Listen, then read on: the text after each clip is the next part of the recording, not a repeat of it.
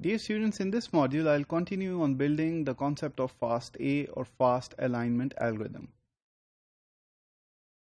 You know that the classical global and local alignment algorithms such as Smith-Waterman and Needleman-Wunsch take a lot of time. They use dynamic programming approaches, and to solve the dynamic programming matrix for once, it's easy, but to do it for many sequences and many databases takes a lot more time. Hence, there is a need to have these faster, a little approximate algorithms which can help you to find the sequence alignment in a short span of time. So FASTA achieves this alignment by using short lengths of exact matches. So what I mean here by short length of exact matches is that exact match is 100% similar sequence between the database and your query.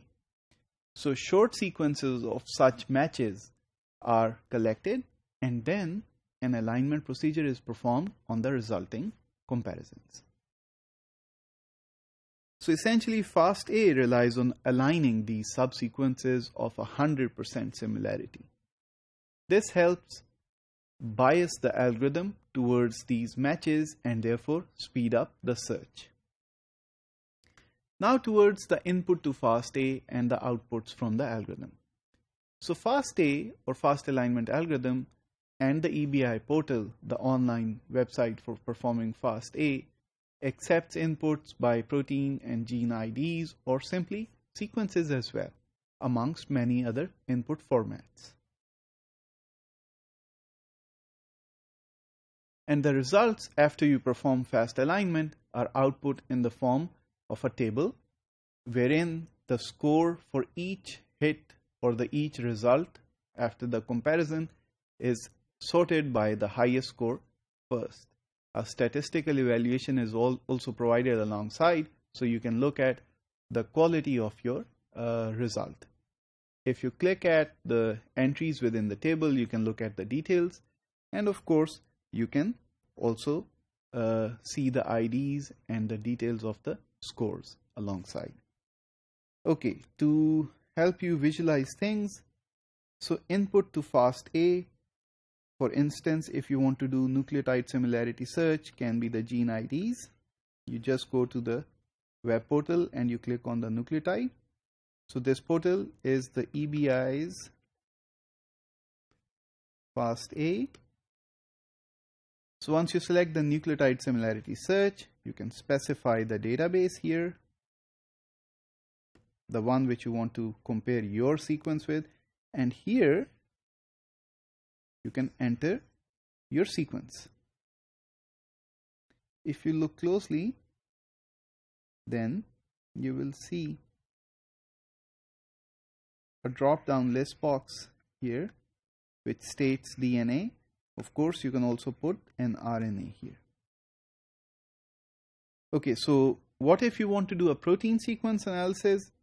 So to compare protein sequences, then you go to the protein similarity search on the same portal and you select your database here and you input your protein sequence here. So this can be a simple protein sequence, or it can be a protein ID which you can find from UniProt and other online protein databases. And if you press the search button, then you will arrive at the results. So this is from a protein comparison that I input in the previous slide, and you can see that there is this list of proteins that has been found from the database which are very similar to my query that I input in the previous slide. In the FASTA, if you bring your mouse here and you click on one of these entries, then you can look at the details of each entry one by one. So in conclusion, the purpose of FASTA is to perform sequence comparison in a short amount of time, and you can employ it on large sets of sequences which you want to compare. So if you want to compare FASTA versus Smith-Waterman, then obviously FASTA will work quickly. However, Smith-Waterman may sometimes give you more accurate results. So essentially, it is a compromise between the speed of the algorithm and the accuracy of the algorithm.